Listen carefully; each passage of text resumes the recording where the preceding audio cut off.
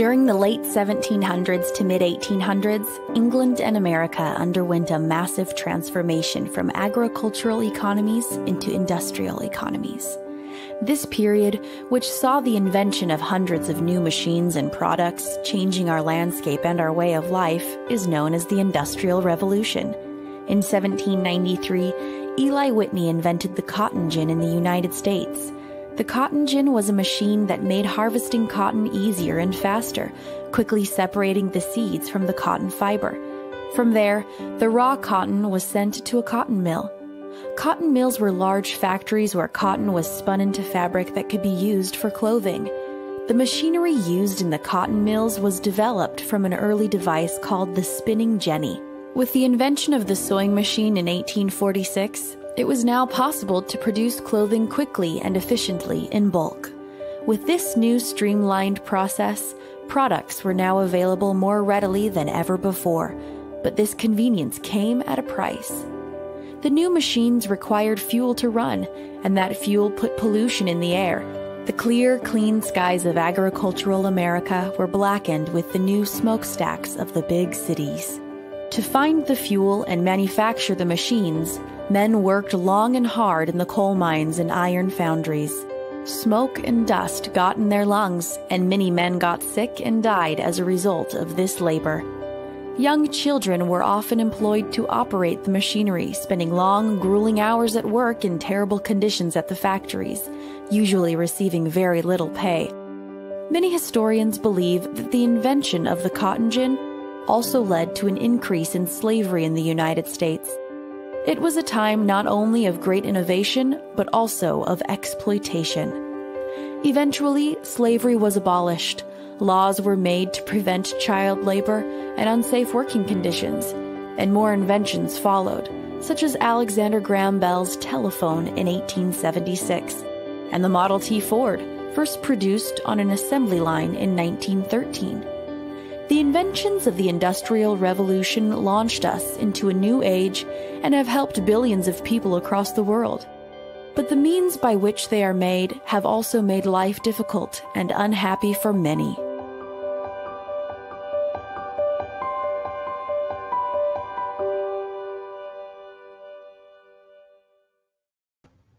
All right, a little video there, of course, on the Industrial Revolution, which, of course, I'll be talking a lot about this week. Of course, week 10, of course, BRCC. So hope y'all are having a great week out there. Okay. Of course, hope y'all had a great weekend as well. This week, I'll be kind of continuing talking about the 19th century. We'll talk about the rise of Industrial Revolution, of course, industrialization, socialism. But later in the week, I'll get into and also talk about the rise of nationalism. And I'm also going to spend a little time talking about a lot about the rise of imperialism that was also big in the 1800s. So hope you all had a great weekend out there. Of course, we're close to, I guess the home stretch. We only got a few weeks, of course, left of classes. I think lecture-wise, I've only got maybe 4 weeks left overall. So I know next week I'll be moving on to get into like the 20th century, historical topics. Right now, it looks like we've got a few students watching live right now. I know we have Melva watching this morning, so I hope you're having a great morning. Zhang Pu is also watching as well. Kiera, hey, good morning. Olivia, Paige, Grayson, good morning. Christine, and also Chelsea. Also, Madison's watching, of course, in StreamYard as well. If you want to join me in StreamYard.com, here, of course, is the link below right here. Now, I did want to talk about a few assignments that you'll have this week. I think we've got pretty much the British quiz, which has been up for a while. That's going to close tonight. So if you have not done it yet, I need to wrap that up for that assignment. I did leave your vocab open, the second one. I'll probably give you this week to turn it in if you still want to do that. If you're kind of behind on that, you need to get that to me for points, but I'll leave it up this week if you want to turn that in. There's also this bonus video quiz I put up on the Devil's Island penal colony that was established by the Second French Empire under Emperor Napoleon III. That's up too, which will be up for a while if you want extra credit for that assignment as well. Later in the week, I'll have also the second exam coming, of course, which is going to primarily be, of course, on French Revolution, Age of Napoleon, and of course the 19th century topics we're talking about this week and prior to last week as well. So I'll talk more about that later in the week and of course send out announcements about that as well. So anyway, like I said, we're going to of course move on today to talk about the the industrialization, which really takes off in the 1800s. We kind of goes back before that, of course, back to the 18th century, but I'll kind of talk about that as well. I'll also touch a little bit for a few minutes on the rise of socialism, which really starts in the 1800s, but doesn't really take off until the 20th century, with communism and all that you have later. So if you have any comments, questions about this lecture during the live stream, let me know, or you can always leave me comments later on my channel. You can also subscribe to my channel as well if you want as well.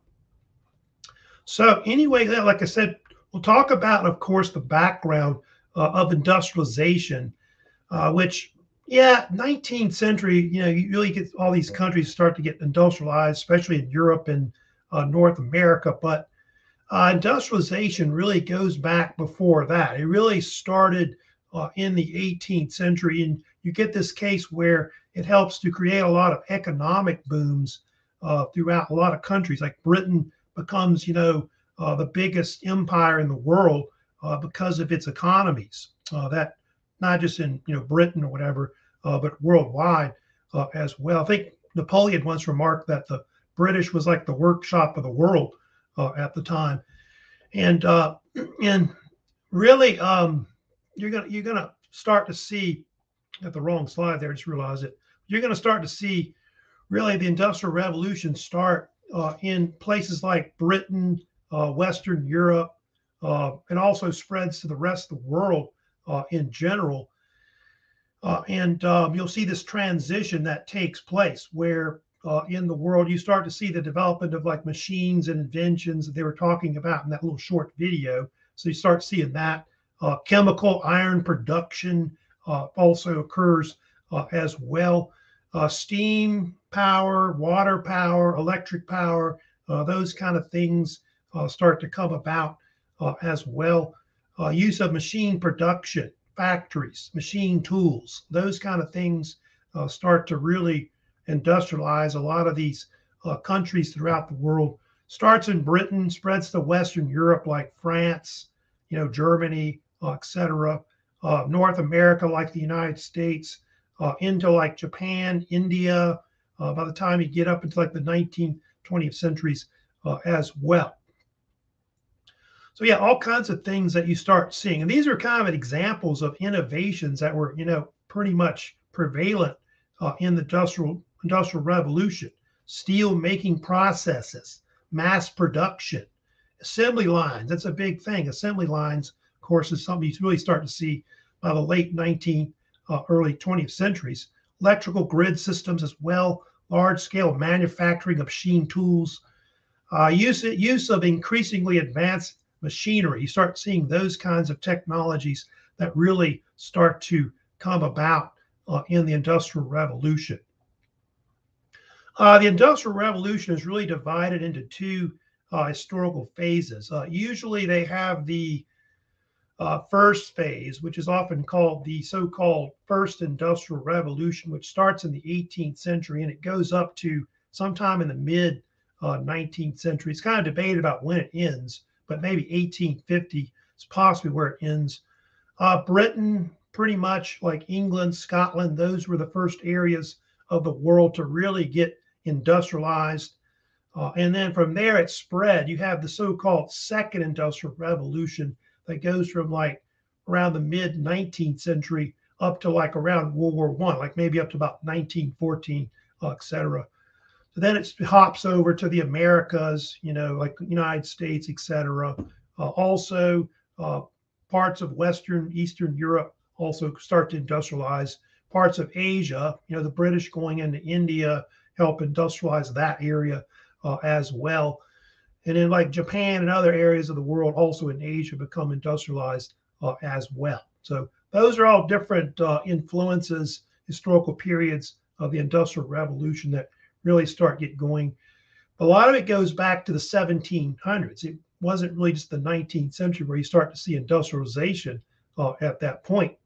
I'm going to kind of get into a little background about Britain, how they first industrialized. One of the first things you start to see really is something that's the so-called British agricultural revolution that really takes off, they think, around 1700s in like England and other areas of Britain.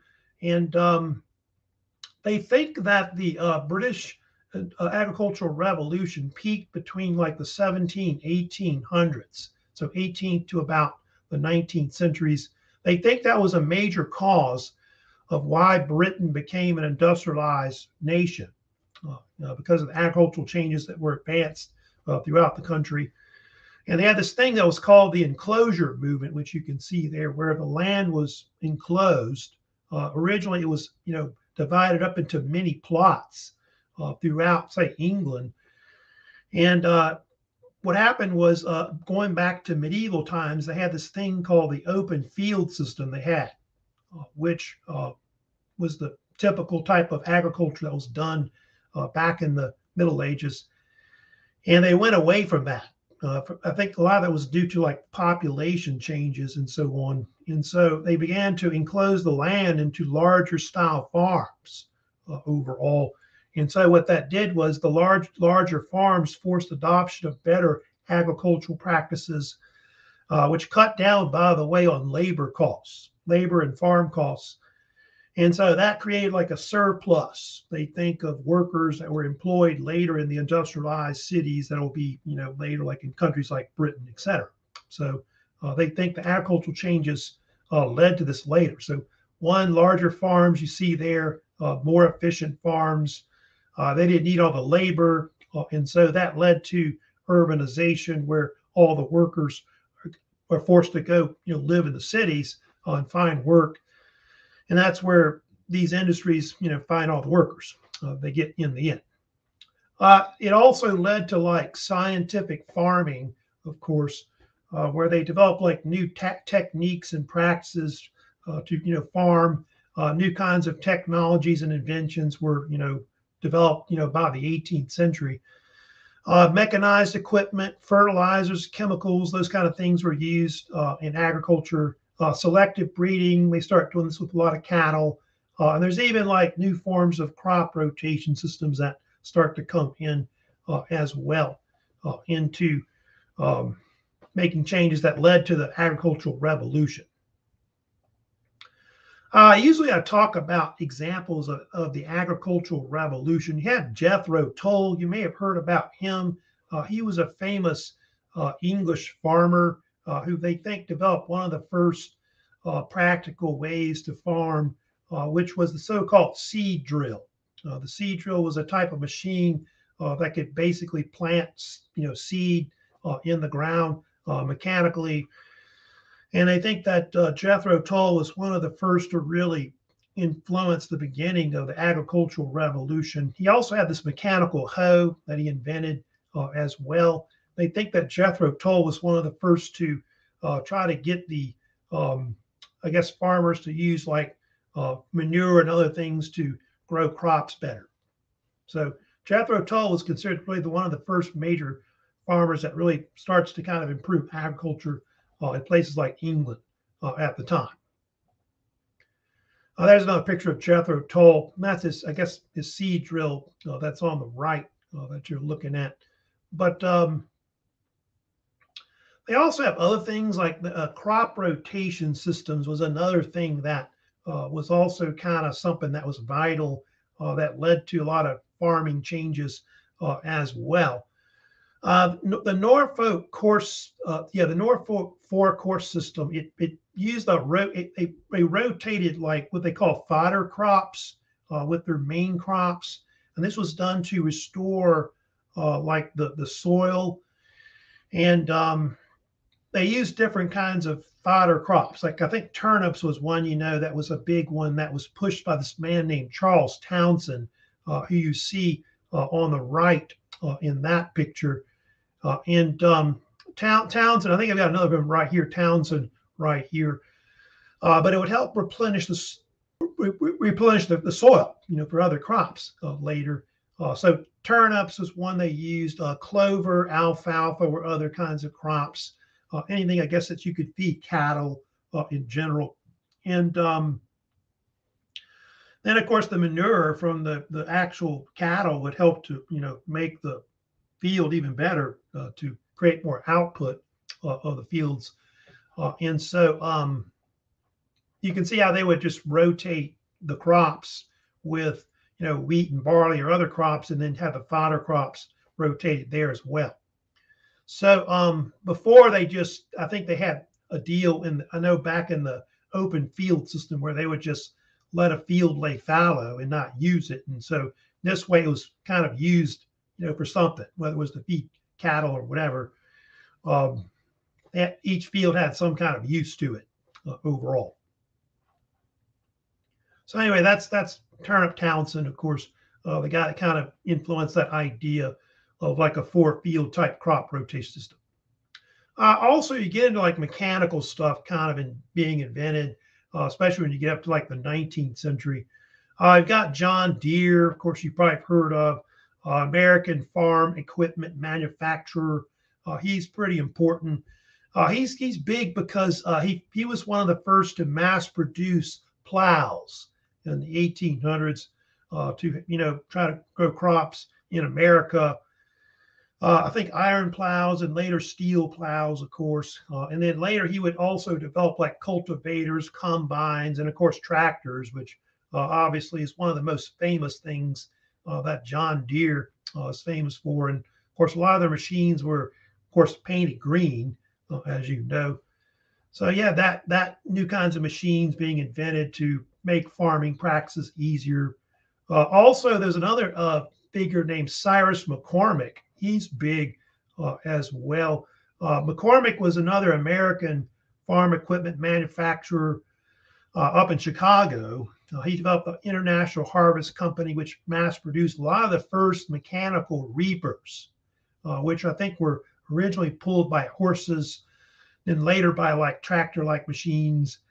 And so his machines were pretty big later. He also built tractors as well, like you see there.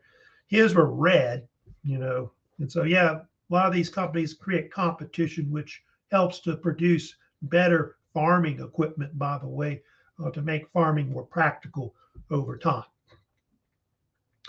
They start using things like, you get selective breeding. That's another thing that was also big in agriculture as well, where Robert Bakewell in the 18th century started to, invent better ways to, breed animals or crossbreed animals to produce better livestock and more livestock as well.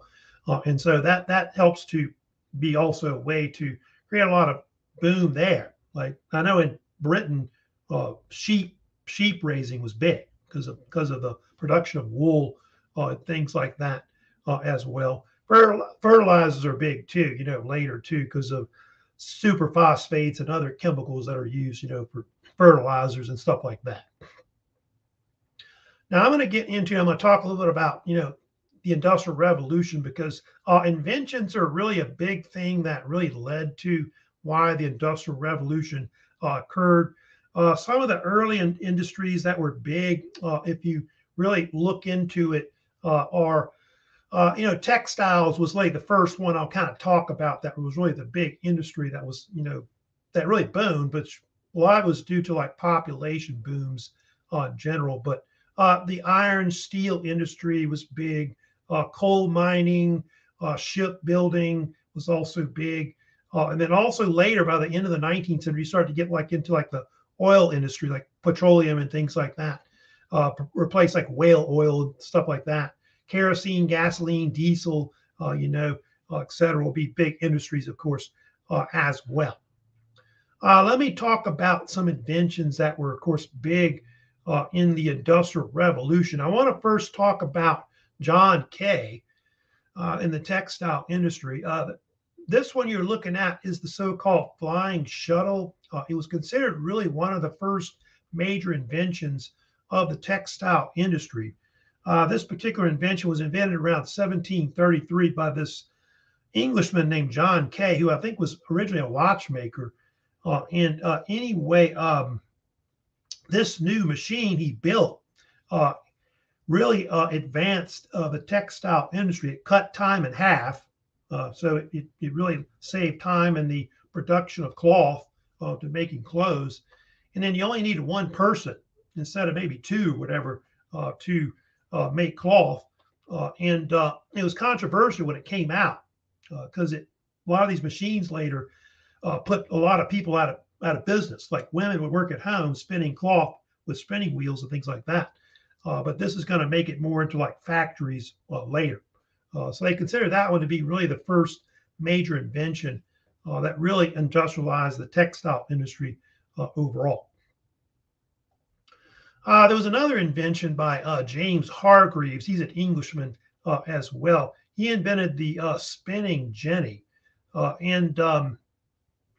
Spinning jenny was a multiple spindle weaving frame. That's, I think, the common term that they use for it. It also industrialized the whole textile industry as well. It's one of the first to incorporate a spinning wheel with it, which they say that Hargreaves got the idea from seeing a spinning wheel. And so he decided to add that to a machine. And the name was named after Jenny, who was his wife. So spinning jenny, hence the name. And this one was like way faster. It was 6 to 8 times faster than the flying shuttle. You can see, I think there was some later that were even faster than that would produce cloth as well. But they had this, of course, famous man named Richard Arkwright, more into the later part of the 18th century, would develop what they call the water frame. The water frame was considered one of the most advanced looms, I guess, to produce cloth at the time. It was invented in 1769. And what's interesting about Arkwright, they consider Arkwright to be the father of the textile industry, especially in England. And it's because of the fact that Arkwright was one of the first to produce textile mills. He built these textile mills in England where they started producing cloth around the 1770s. And kind of shows some images here. And there was this one textile mill. It's called Derwent Valley Mills, which is in Derbyshire, England. That was supposedly the first textile mill ever built in the world. In the 18th century, like 1770s, I think is when it was built. So his factory started producing a lot of cloth, which like wool and later cotton as well. And a lot of these factories will eventually use, like, they'll employ like water wheels for their textile industries and mills and other things like that they use it for. And this was the main turbine that would produce the electrical power that they would need to run their machines. And so a lot of factories had to be built near like rivers or whatever, large size streams. They think that the water wheel or water turbine has been around. It goes back to the time of the, I think, ancient times and Middle Ages. It's kind of been around. They started using it, in modern times, of course, a lot as well. They have some other inventions, like Samuel Crompton in the late 1770s invented this invention called the spinning mule. It was kind of this hybrid version that was kind of a combination of the spinning jenny and also the water frame. And it was a very popular machine. In fact, I think they say this was one of the most popular textile looms that was built around the 18th century, which was used into the 1800s. And it was called a spinning mule because it was a hybrid of two other inventions. So obviously inventions start to influence other inventions and things like that as well. And then the other invention that was, of course, the one that became really more famous, though, especially by the 19th century, was the so-called power loom, which Edmund Cartwright invented 1785.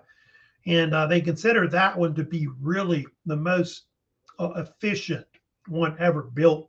First, a lot of them were steam powered, and then later they were electrical power as well. And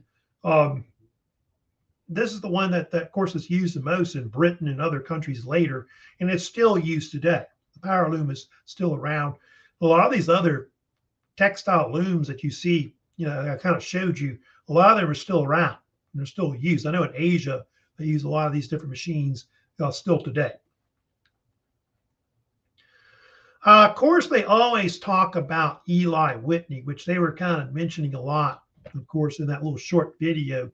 He invented the cotton gin in 1793. That was considered a very important invention, believe it or not, because before that, the cotton industry was declining. They couldn't figure out how to use it because the fact that it was just so expensive to remove cotton seed from the cotton boll. And then Whitney invented this invention that would remove the cotton seeds mechanically. And so that made the production of cloth become viable after that. And so by the 19th century, cotton became king, and all that. However you see it, obviously it influenced the increasing of slavery, like say in the United States. And so they think that was a contributing factor that led to the American Civil War in the 1860s. But obviously cotton is one of the main types of cloths that's used today by most people that wear it. And most of the cloth we get, like cotton cloth anywhere, cotton, comes from predominantly Egypt or India. And I think in China as well. So yeah, and I think Whitney was this industrialist that developed like interchangeable parts for like muskets and guns. Then he invented this cotton gin. I think it was from New England. And I think he didn't make much money off of it in the end, I believe. So it's kind of an interesting invention there. Here's another large size image, of course, of a cotton gin that you're looking at. Now, I did want to get into and talk about some of the important inventions that especially were in the first industrial revolution in the 18th and 19th centuries. There's one invention you see on the right bottom there and right here that was really big overall. That was the so-called steam engine, which the one that's the most famous one is the Watt steam engine or Watt engine that came out. And Watt was a Scottish engineer and inventor. And he invented the Watt steam engine from actually another invention that had been around, which was called the Newcomen engine. I don't know if you know much about steam engines. They were originally used, steam engine was originally used in coal mines to try to remove water from the bottom of a coal mine. And this man named Thomas Newcomen in England invented this engine called the Newcomen engine in 1712. And what it would do is it would convert water to steam and remove it from the coal mine, bring it up to the surface basically. But the machine was apparently impractical. It would break down a lot. And so Watt came along and advanced, a better version of it. And you can see on the right, that's a blueprint of his steam engine that he would patent in 1769. And he, by the way, became very wealthy off of this invention because they say that the steam engine was the greatest invention of the first industrial revolution, especially around the 18th century. So it revolutionized like other fields, like in the Industrial Revolution, etc. Here's a large mock-up, of course, of the Watt steam engine. The early steam engine did not have a lot of horsepower. I forget the number, but it may have had 80 horsepower or something like that. The future ones will have, probably 7,000 horsepower to them overall. And a lot of them, of course, burned like things like coal, to make them run, which worked on like a boiler system, basically. So yeah, the Watt steam engine was considered to be really one of the best, inventions really at that time. And so it later revolutionized other areas. So you get into like, you get into naval stuff. as well, like steamships and things like that. And you got Robert Fulton here, of course, an image of him with one of the first commercial steamships that was invented, called the Claremont.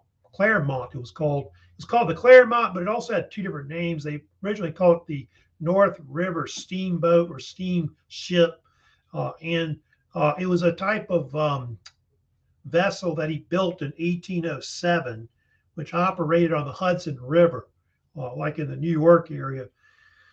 And so that was considered the first, practical steamship that was built, which used like a type of steam engine. And you can see in the middle, it has like a paddle wheel that ran it. And so that invention was really that would really, totally revolutionize, sailing. You'll go into the age of sail will kind of come to an end eventually because of the steamship that gets, of course, invented.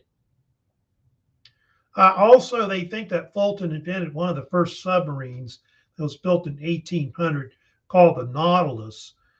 And I think originally Fulton was building these submersibles or submarines to sell them to Napoleon Bonaparte, who was fighting against the British Navy. And he thought that might be a way to kind of counter them.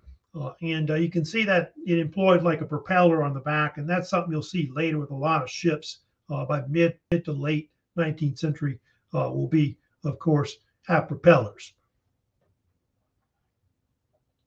Then, of course, the locomotive. Don't forget, that's another thing that was advanced too because of the steam engine as well. Richard Trevithick was a British engineer that built one of the first steam really high pressure steam engine locomotive, steam locomotive as they call it for short. And he built one in 1804 that was called Catch Me If You Can. And so that began the so-called age of the iron horse, which is what they called the 19th century later.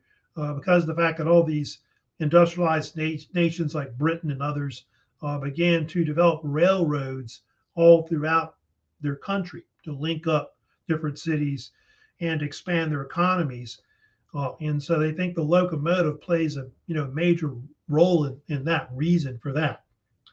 Catch Me You Can, by the way, you can see it only went 6 miles per hour. They call it an iron horse, by the way, because it was made of iron and it was equivalent to a speed of maybe close to a horse's speed. But early ones, even like Catch Me You Can, could pull 25 tons, which is pretty good for that time. You can see it ran on iron rails, and then later they'll develop steel rails as well. They had this other man named George Stephenson. You may have heard of him. He was this Englishman that built the first major railroad in the world, which was built in Britain, and it was called the Liverpool and Manchester Railway. It was completed in 1830, which linked up those two cities in southern England. And Stephenson is sometimes called the father of the railways because of that, because he invented that, and also the standard gauge, which I'll talk about, which is a type of rail gauge that they invented with the railroads. And see here an example, of course, of like locomotives being used. That's the actual, I think, original Liverpool and Manchester Railway that you're looking at on the left right there. His would employ what they call the standard gauge rail. The standard gauge rail is a type of typical system of rails, which has about, I think the typical length is 4 foot 8.5 inches, which you see there on second to the bottom. And or if you want the millimeters, it's 1435 millimeters is the length between it. I'll put it on the screen for you, the so-called standard gauge. They also call it the Stephenson gauge as well. They also have the narrow gauge as well above, which is sometimes used, or variations of it, like around 2 feet or so. So you can see the differences that are used with rail systems throughout the world. think about 2/3 of railroads pretty much use the standard gauge system that they have, which I think this is kind of an example of the standard gauge width right here. Also, I think they were talking about this little locomotive that you see in that image, the Rocket, which was built in 1829. That was considered to be the first major locomotive that was constructed, which was built by George Stephenson's son, Robert Stephenson. The two were kind of like a father-son that developed a lot of the early railroad industry in England. And supposedly that particular locomotive you see in that image was the type of prototype locomotive that other locomotives copied off of. That's why it's like important today overall. Now, also, you know, like I said, at first they ran them on iron rails, but what's going to happen is that they're going to eventually go to steel, the production of steel. And one of the men that really helped to do that was a man named Henry Bessemer. Bessemer was this English steel manufacturer that developed some of the first mass-produced cheap steel in the world, which he began doing in the 1850s. And he did it through a process that they call now the so-called Bessemer process or Bessemer conversion, where they would mass produce steel by converting molten pig iron into steel using carbon. And it's sometimes called carburizing is what they call, is the term that they use for it. And so the development of the steel industry became very big. It of course helps to really revolutionize a lot of different industries, not just, you know, warfare later as well, but developing of skyscrapers, bridges, railroads, automobiles, things like that. Anything that's made out of iron and steel, of course, it helped to obviously, you know, influence it.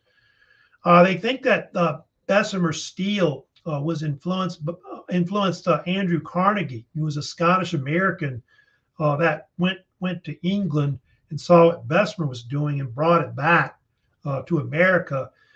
And Andrew Carnegie would help develop, of course, the American steel industry, which he started, you know about this, Pittsburgh, Pennsylvania. And he would later sell his steel company, which would become later what they call U.S. Steel Corporation, which was one of the largest corporations, one of the first major ones to really be founded at that time. I think it was the first billion-dollar corporation. Here's a Bessemer converter. By the way, to melt like iron and, you know, to make steel out of it, 2,861 degrees Fahrenheit that you have to basically melt iron. So very high temperatures, of course, to make you know, steel. Now I'm going to move on. I'm going to also talk about other inventions that impacted modern times, especially the second industrial revolution. I'll get into that the most today and talk about that. Of course, one of the big things you really start to see by the mid to late 19th century was telecommunications inventions that really revolutionized things in the world. So the real big ones were, if you know about this, the telegraph, of course, you know, magnetic telegraph, the development of the telephone, and the wireless radio. So I think those are the three biggest ones that they'll have overall. You see Samuel Morse there, of course, in the middle on the right. He, of course, was one of the major inventors in America that developed the, you know, telegraph around 1832. Supposedly Morse was one of the first to send a telegraph message, which was done on May 24th, 1844. Morse sent this telegraph message, said, "What hath God wrought?" Basically. And so from there, you know, Europe and America, telegraphs start to be used for telecommunications. I think the first wars that they used it in were like the Crimean War, the American Civil War. They start using telegraphs and things like that. Actually, you get Western Union. You may have heard of them. Western Union was one of the first corporations to monopolize it, the telegraph industry. I think they say Western Union was the first corporation actually in the world. They're the ones that monopolized it pretty much for a long time. Then you got Marconi, Guglielmo Marconi, you see there. And also, of course, there's an image of Samuel Morse. That's the original telegraph with the actual Morse code alphabet. Dot and dashes, of course, used, of course, for that system. I don't know if they use it as much anymore, but it was big in the 19th and into the early 20th century. But Marconi, he's important too. Marconi was an Italian American who came to the United States around the 1890s. And he developed this company that became known as the Marconi Wireless Telegraph Company. And he was one of the first to really take advantage of wireless radio that was kind of being pioneering in the early 19th century. And they figured out that they could send, you know, wireless messages via radio waves. So that's something that he helped to invent. And so you get to start seeing that occurring late 19th, early 20th century. And that also led to the development of, like, you know, radio. Of course, something you'll see about the early 20th century as well. There, of course, is 1903. That was when they sent the first transatlantic wireless message, where supposedly Teddy Roosevelt, who was president at the time, sent a wireless message to the King of Britain, King Edward VII in London. And so that began the whole, you know, wireless messages being sent, of course. I think if you sent one through Marconi's company, it was called a Marconi gram. That's what they called it. Usually I talk about Nikola Tesla as well. Tesla was pretty big as well. He was a Serbian and American inventor who was predominantly an electrical and also a mechanical engineer. But you know about him, he's more known for doing a lot of patents that deal with like electricity, electrical supply. And Tesla was the one that made popular the idea of using what they call alternating current as the main electrical supply. And if you know about this, Tesla originally worked for Thomas Edison in his electric company. He and Edison got the loggerheads, and Edison wanted what they call direct current, and Tesla wanted alternating current. And so he left Edison's company, and he went to work for a man named George Westinghouse, who had the Westinghouse Electric Company.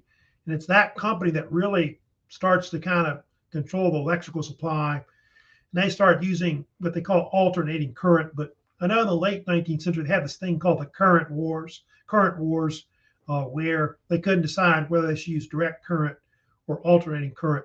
But alternating current in the end proved to be more safer, basically, to be used. So, of course, they have Tesla cars, you know, now named after them and all that, which I guess is a famous electric car they have now. Of course, Alexander Graham Bell. He's also big in telecommunications as well. Bell was a Canadian that came to America, Philadelphia, in the late 19th century. And of course, you see in 1876, he would patent one of the first telephones. You see there, the telephone industry was pretty important as a telecommunications invention. I think everybody's got a telephone now. But when Bell invented it in 1876, he had the only one. Like, I think that and his assistant, you know about him, Mr. Watson. And for a while, they only had the two telephones in the world. That was kind of weird about that. But he would go on to monopolize the telephone company, telephone industry, so-called Bell Telephone Company, which was founded right afterwards. And it became such a monopoly that they had to break it up. If you know about that later. So yeah, telephone. It's interesting about the telephone. The telephone was actually this invention that Bell supposedly created originally to help out deaf children, so they could hear, like, I guess, in class and all that. And so they realized that they could use it for a telecommunications device overall. Of course, they've got the airplane. I think everybody's heard about that. That's a very important invention that really revolutionized transportation, especially with the aviation industry, later warfare as well. They were invented by these two brothers, Orville and Wilbur Wright, who were actually bicycle mechanics. They actually owned a bicycle shop in Ohio. Anyway, they heard about gliders. And so the Wright brothers decided to build gliders to see if they could learn how to fly. People thought they were crazy when they, of course, invented a lot of these early flyers. And eventually they put like propellers on it with machines. And they realized they could fly different machines with that. And so, yeah, the first plane flown you see there is the so-called Wright Flyer 1, I think they call it sometimes, which was flown at Kitty Hawk, North Carolina, on the east coast of North Carolina in December of 1903. And so the Wright brothers were the first to really fly. And they had other ones too. They had the Wright Flyer 2, I think they built later in 1903. I think it was the Wright Flyer 3 as well. It had several of these variations. And so you start to see it kind of starting to look more like an airplane later, which a lot of the early airplanes were like biplanes. And I think the Germans even did like triplanes and stuff like that. And so it'll really help to revolutionize the aviation industry, etc. Then you got the automobile, if you know about this, of course, which the automobile was something that was invented in the 19th century. Back to the 1800s. They think that if you know about it, Mercedes-Benz was the first to really develop, automobiles like in Europe. And then you see here, I always talk about Henry Ford. Henry Ford and his Ford Motor Company, they were the first to really mass produce automobiles by the millions, which one of the first that they built was called the Ford Model T. It was considered the first major mass-produced automobile in the world. And you can see between 1909 and 1927, they produced 27 million Model Ts. It's a lot. So that's more than 1 million a year you're looking at right there. And they were called Tin Lizzie because they're kind of like almost like a tin can on wheels. But it was like a cheap automobile that only cost under $1,000 at the time. And the old joke about the Model T was that you could, I think when they first built it, they said that you could buy it in any color as long as it's black. Because I think originally they painted cars just so they wouldn't rust. That's the 1927 Model T. So they started to get more advanced, a lot of these automobiles. And one thing about the Ford Motor Company, it was one of the first to mass produce automobiles, like using like an assembly line where men would work on different parts of the car that you're looking at. And Henry Ford, by 1914, even started to pay his workers $5 a day, which at the time, early 20th century, that was a lot of money to be paid $5 a day. $5 a day would be much now, but back then it's a lot of money for that time period. So the automobile really, revolutionized transportation. So you could go anywhere, as long as they have roads, that kind of thing. And it even gave not just men, but women more independence as well, like in, say, the United States, as an example. Usually I also talk about another inventor too, of course. There's more automobiles right there. You got Thomas Edison, who they think a lot of people kind of consider to be one of the greatest inventors, really, of the whole industrial revolution. He probably invented more inventions than anybody else, especially between the 19th and 20th centuries. And Edison was an American inventor that had a workshop that was in New Jersey called Menlo Park, New Jersey. And so people later called him the Wizard of Menlo Park. And you can see he had over 1,300 patents that he invented at one point, which the one on the right you see is really his most famous invention, the incandescent light bulb, which lights had been around before that. Like in Europe, they already had lights and things like that. Arc lights, I think they're called sometimes. But this is more of a practical light that you could use in your home. And so that would lead to later electric light power, like in cities like New York, which he helped to do, and things like that. These are things that he invented besides, obviously, the electric light bulb, which is his big invention. The kinetoscope was a machine that he invented. It's kind of like this machine where you watch videos, kind of like a camcorder. Mimeograph is a type of machine which made kind of like a Xerox copy machine. It's an early version of it, which he invented. Electric vote recorder, something he invented. The microphone. He invented the microphone, but you didn't know that, which I'm speaking through. Electric power and lights. New York City was one of the first the whole city to be lit up by him. And he even had his own company that was called the Thomas Edison Electric Company, which later became General Electric, which is around today. Automatic telegraph machine, alkaline battery, those are things he invented. Also the phonograph, he invented that, like an early version of it, and also the movie projector. They think that Edison was the one that led to Hollywood later, Hollywood movies being made later. Like I said, a lot of people thought his inventions were magic, and so they called him the Wizard of Menlo Park. And you had these deals where newspaper reporters would come to Edison and ask him, about his inventions, and to give him some little quotations that he could, say that would kind of like how his inventions were made and things like that. I think the most famous one he said was like the one I always liked anyway. He said, "My inventions are 99% perspiration and 1% inspiration," because a lot of the inventions were hard work. It wasn't magic at all, his inventions. So he had to find ways that, the invention worked. Because a lot of times they didn't, things like that. He said, "I didn't invent the battery. I invented ways not to invent the battery," things like that. So just things like that as examples with Edison and his inventions. So really, modernization of the world, things like that. Edison was really one of the first to really, of course, do that. Now, I'm going to also talk for a few minutes about the rise of socialism.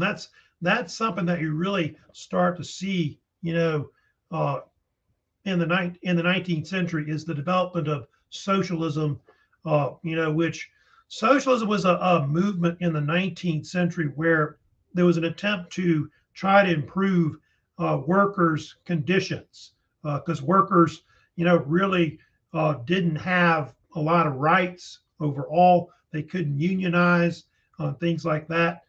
Working conditions, by the way, were also very horrible as well. From the beginning, the Industrial Revolution, they had, the workers' wages weren't very good. I think the average skilled worker made somewhere between $1 to $3 a day, to give you an idea. So, making $5 a day, like in Ford's factory, that was pretty good. But you didn't have any health insurance, no workers' compensation, no benefits existed, things like that. They were limited. There had some workers' unions, but they were limited and they were considered illegal, things like that at the time. But the working conditions, like I said, were very bad. If you got hurt on the job, they just kicked you out. They hired somebody else to replace you. Socialists basically advocated for complete control of the economy. So centralized government would be involved in planning, or they would plan the economy, which was either done by the government or done also by the people as well, the workers, that kind of thing. So that's the whole idea of, I guess, socialism, which was to have more control over the economy, even over private industry being controlled by the government or by the people as well. Of course, socialism is controversial because of communism. I'll get to that a little later.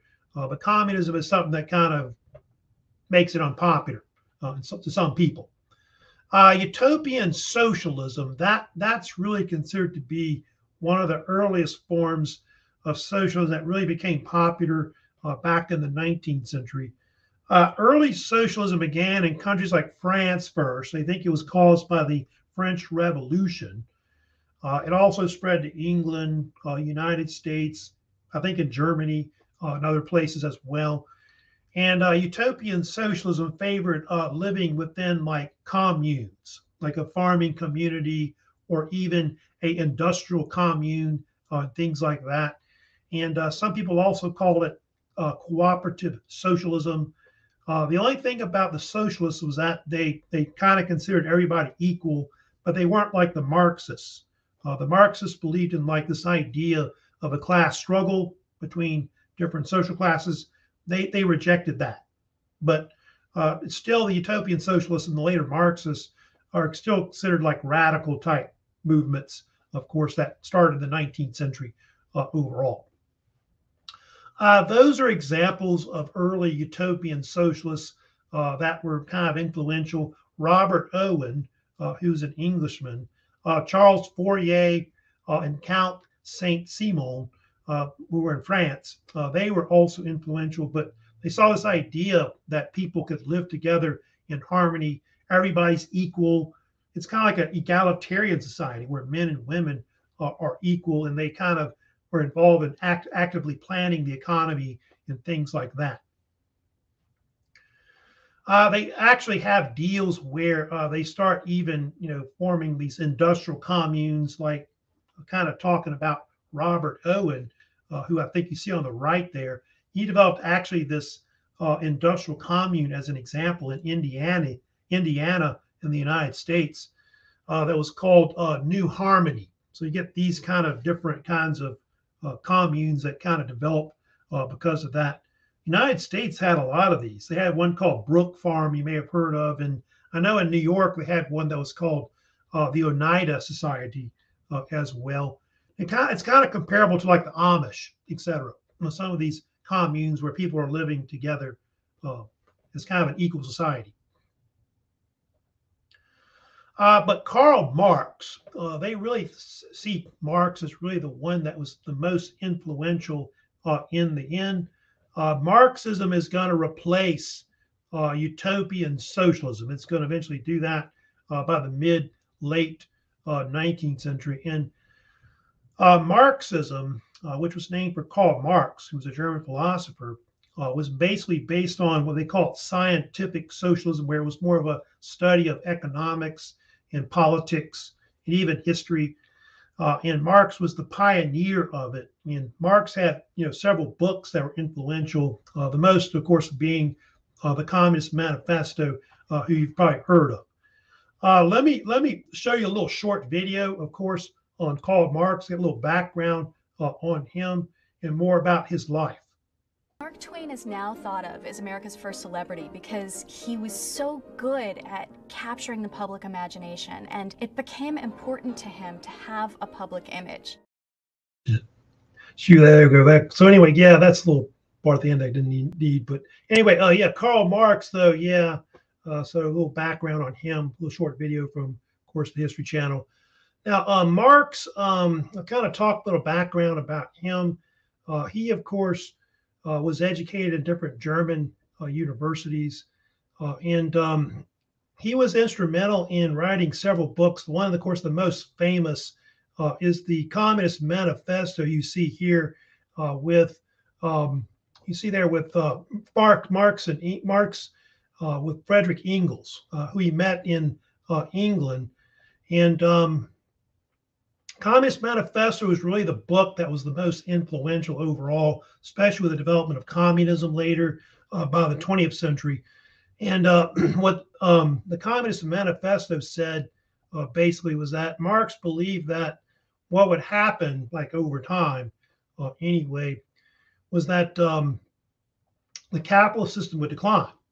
He thought it would decline, collapse, and due to the different class struggles that were between the various social classes, which the upper classes were what he called the capitalists.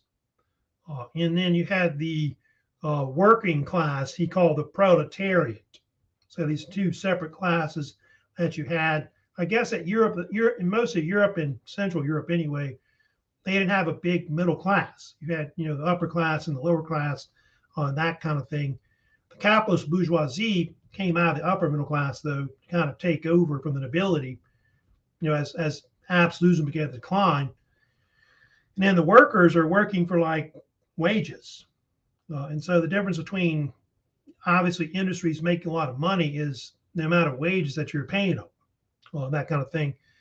And so Marx believed that because of a wealth gap and inequities, that eventually what's going to happen is that the workers will overthrow the capitalists and then develop eventually a type of socialist type system.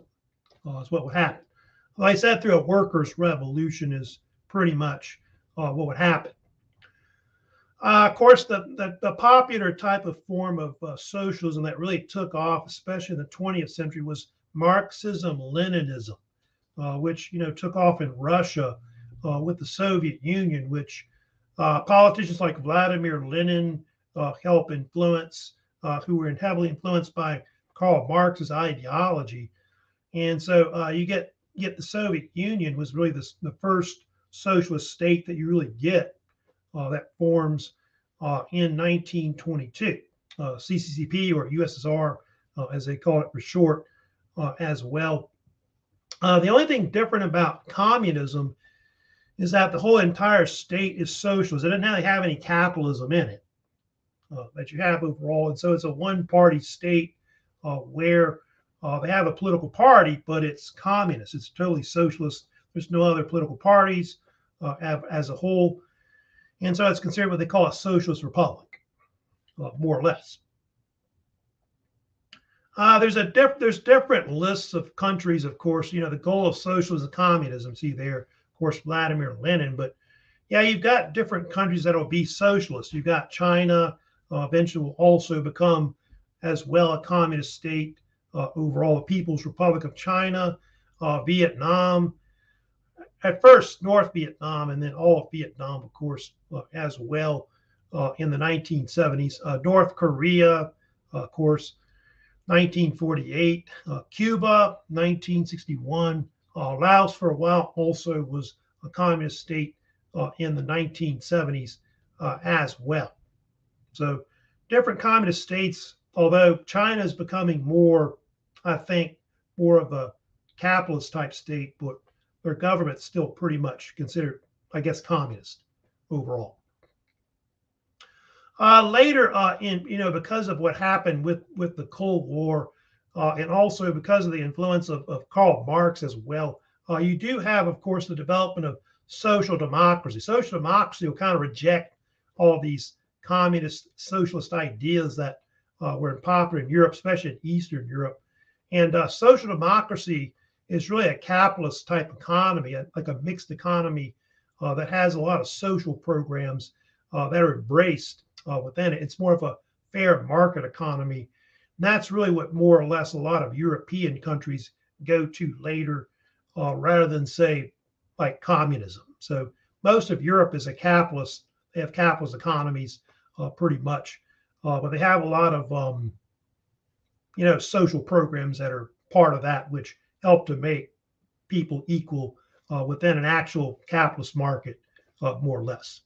The United States is more of a capitalist country, like our country, more or less. But ours is more like, I think, what they call welfare capitalism, I think is sometimes what they also call it as well. So anyway, kind of talking about some of the backgrounds of socialism, but Yeah, because of communism, a lot of people have a kind of a bad taste in their mouth when it comes to, socialist ideas, that kind of thing that's being pushed around. But like in the United States, we have like welfare, Social Security, Medicare, Medicaid. Those are kind of like forms of socialism that we do have, but deal more with social programs, et cetera. I did have a bunch of questions in here. I think Natalie's asking about slavery. Would slavery have influenced labor costs? Obviously, because of the cost of buying slaves, that would obviously affect the cost of production of whatever crop they're producing, et cetera, as well. So yeah, obviously that's one thing, of course, but slavery would eventually be banned. And so they would have to rely on labor costs, of course. Instead, like about the 19th century, the United States banned slavery 1860s. I think Brazil was one of the last countries to ban slavery, which was in the 1880s as well. What's this about? Unless I'm mistaken, slavery was still going on during this. Yeah, but it was eventually banned, by the 1860s to the 1880s, pretty much. And then from there, the workers would begin to unite into unions, which unionism really kind of goes between like the 19th century and the 20th century. And I think like in the United States, like World War I, World War II kind of had an effect on making unions more legal, more than anything, because I know unions before that were considered illegal for a long time. Melva also had a few things too. She was mentioning a few things about General Electric. Yeah, I know. Yeah, you're right. Lewis Latimer, I think I've heard of him. He did help, of course, Edison invent like the light bulb, which a lot of the early filaments used were carbon filament, which is interesting about that. I think they later had tungsten and other types of filament that were used as well in them. George Washington Carver, yeah, he's very important. The Peanut Man, I think they called him, or something like that. He helped to develop a lot of products like peanuts, sweet potatoes, etc., that we use products today as well. Yeah, just talking about Solomon Brown, yeah, and helped also develop the telegraph machine with Morse. Yeah, I think I've heard of him also as well. So, yeah, those are good questions, of course, to ask about, of course, the Industrial Revolution and all that. If you have any other comments, questions, you can always ask me later. Just send me comments, questions, whatever, of course, on my channel and all that. If you got a question about the class, you can also email me as well. So that's it for my lecture today. I know next week I'll be moving on in the 19th century. I'm going to talk about also the rise of nationalism. That's going to lead to a lot of countries like Germany, Italy unifying. So kind of get into that. Then I am going to spend a little time, so I think I've got a little extra time this week. I'm going to kind of talk about imperialism, because a lot of the European powers start to imperialize, like colonize like Africa, parts of Asia, Pacific. So I'll kind of spend some time also talking about that as well. Before we go, don't forget, I think you have some assignments that are out there. I know the main assignment we have, the British Empire quiz, is going to close tonight. So we need to wrap that one up. Second vocab, I'll leave that open this week for you to kind of turn that in if you haven't done it yet. Now, I do have that bonus video quiz I've got out right now for extra credit on the Devil's Island, I think, documentary that I gave you to watch, that Napoleon III was famous for kind of inventing in South America. So yeah, take a look at that documentary, and that's extra points you can earn toward, of course, semester. So that's it for today, lecture wise. You have any, like I said, any questions about the class, you just email me, of course, about that. Y'all have a great week. I know tomorrow there's some kind of bad weather coming I've never heard about, but y'all have a great week, and I'll see y'all later on Thursday. I'll send later announcements out, of course, about that third lecture, of course, on the 19th century Europe. So y'all take care and have a great rest of the week, like I said.